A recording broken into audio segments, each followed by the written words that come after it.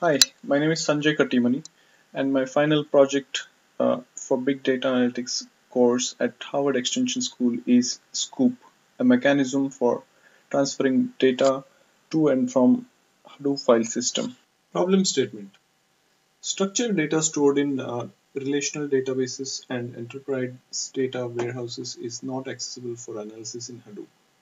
We can force MapReduce to access these kind of data from databases or enterprise data warehouses, which can be very repetitive and error prone.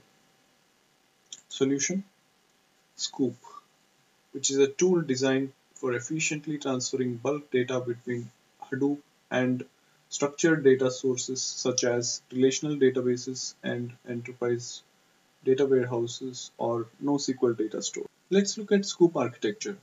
When you set up Sqoop and issue a command such as import data into Hadoop file system, you will notice that Sqoop creates a MapReduce job or task on the fly for you based on the inputs that you have given, that is the data structure, and it executes it to bring the data from RDBMS or EDW or NoSQL data store that you have mentioned, um, and creates that structure into Hadoop file system. Sqoop is bundled with a couple of connectors for MySQL, PostgreSQL, Oracle, SQL Server, JDBC to make the connections and import or export the data between HDFS and these relational data stores. It also has two native tools which are high performance connectors uh, to connect to MySQL as well as PostgreSQL. Please follow the installation guide, Sqoop installation guide, to install the VM and set up all the required applications or drivers for Sqoop. I provided detailed instructions on how to install this and how to verify your installation. Once we are done with installation of Sqoop and setting up our VM, we have to install WAMP server, which includes MySQL from this URL. So once you open a phpMyAdmin, you get a screen something like this. Uh, and I have already created a Harvard DB, which is a database under phpMyAdmin, and created two tables in that. One is students, which is a very limited record set of 4 records, and another table is products, which has about 50,000 records, and I provided the scripts for both of these tables in the source. I have already tested with the limited set of students, that is 4 students. We will take a look at how the data is organized. So if you go to Hive, you can see the students here, which was imported earlier, and I can see all the HDFS files here. So let's fire up Sqoop and try to import our products table here. Now the command to import Sqoop data is Sqoop import connect JDBC, which is mentioned in the driver, and MySQL is the database which is located. Sorry, MySQL is the driver. This is the IP address where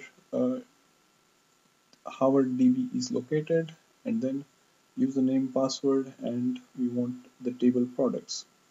If you want to protect username and password, there are different ways. One of the ways you can mention a parameter as -p instead of password here, and it'll ask for the password here in the console.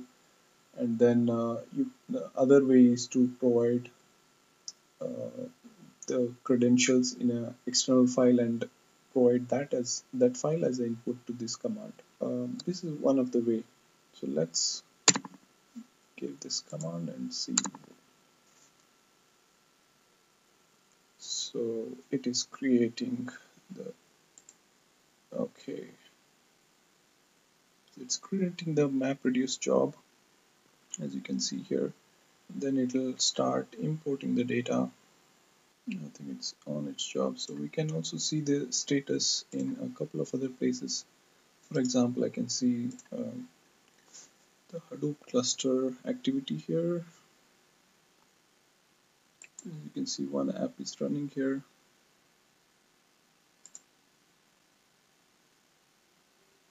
MapReduce job is running. Let's come back to see the progress. MapReduce job is running right now. Probably it will take a couple of seconds or minutes. So there, it's okay. We are 50%.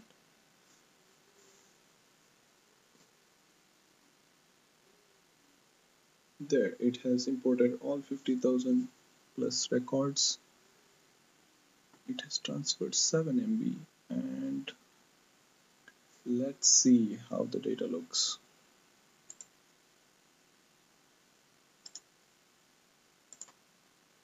So the job ended. Let's look at Hive and see if our products table is here. Yes, it is. So we have all the data over here. So let's look at part so that we see. All right, these are our records. Yes, if you have seen the data of in MySQL, that is exactly how the data is. I just had created a UUIDs for all these columns just to fill up the data.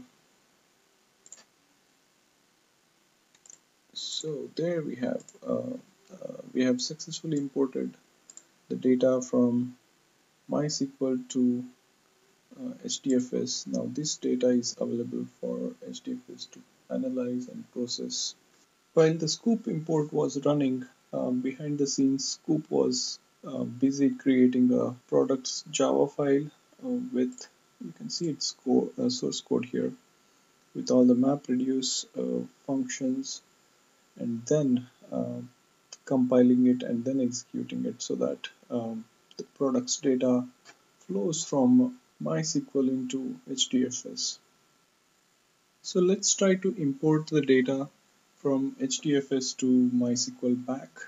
For this, I have created a empty table called imported products, in which I will import the same products data that we exported into HDFS. Let's export the data from HDFS to RDBMS, that is MySQL. For that, the command is sqoop export connect and the connection string, the database name, username, and this time I not mention the password here. It is going to ask me the password, and the table it has to import is imported products. The table in which the data will go is imported products, and it has to pull the data from the export directory is where the data lies in HDFS, and it is supposed to use the native connector, and these are the column names. Note that if you have any spaces or anything like that here, it throws error. So there we go, and it asks me the password. It's creating the MapReduce job. It's running the job. Let's check it.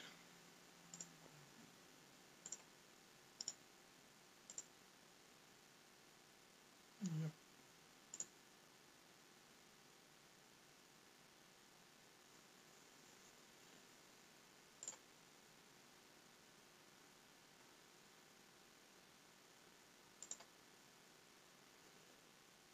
It's going to take a while to bring in all this data back into MySQL. Okay, it has exported all those 50,000 plus records. So let's see. Let's go back to our MySQL and refresh. There we have it. Imported products is populated with all the data, all 50,000 plus records data. So this is the way we import and export data. As you can see, Sqoop has greatly reduced the need for writing MapReduce for each and every table that we want to transfer between RDBMS and HDFS. Other related technologies of HDFS. Flume is another technology that brings in large amounts of log data or unstructured data, to be more specific, into HDFS. Oozie is the other technology that can be used to schedule automated imports and exports of data between RDBMS and HDFS. In other words, you can schedule Sqoop jobs using Oozie. Data transformations can be done in Hadoop using MapReduce or Hive. To summarize, first the benefits. As you saw during the demo, I did not write even a single line of MapReduce code, but just issued a couple of Sqoop commands and it wrote all the required code behind the scenes. It greatly helps in moving the data from RDBMS to Hadoop file system. Also writes the most efficient code, as we do not have to manually write anything to convert the data types or anything like that. It also avoids all the errors that we could end up with when writing the code for multiple tables like this. It also has certain limitations and known issues as Sqoop is still evolving, such as primary key is required for every table that we are importing, etc. But nevertheless, it's a great technology to move data between HDFS and relational databases and data warehouses. Thank you.